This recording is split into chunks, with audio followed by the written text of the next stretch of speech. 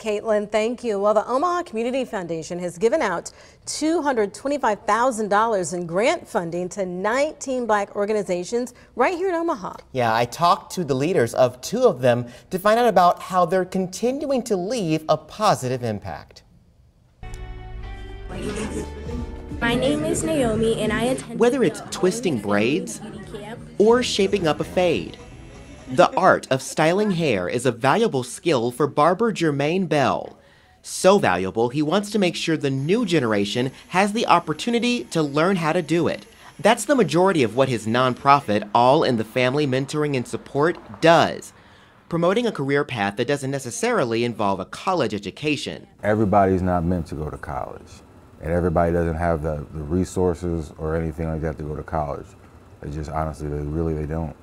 And it's a lot of kids who are looking to do something, but they just don't know what. Over $10,000 in grant funding will go to keep the nonprofit's beauty camps up and running.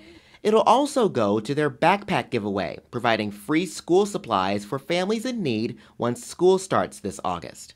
Each year, the Omaha Community Foundation gives out thousands in funding to Black organizations from its African American Unity Fund. Another recipient this year, A Mother's Love. It supports women who are pregnant. Their help goes beyond basic needs like food and clothes. Just being there during postpartum and being able to support them with support groups or talking to them, going to their doctor's visits. They'll use the grant money to fix up their pregnancy wellness space. We wanted to have that so moms can have a space and be able to have a culturally specific area to come to be able to feel themselves and be able to ask questions that they might not be able to ask anywhere else, or be able to release some things that they might not be able to release. They say many moms-to-be, especially those of color, face tougher, more stressful pregnancies because of many socioeconomic factors.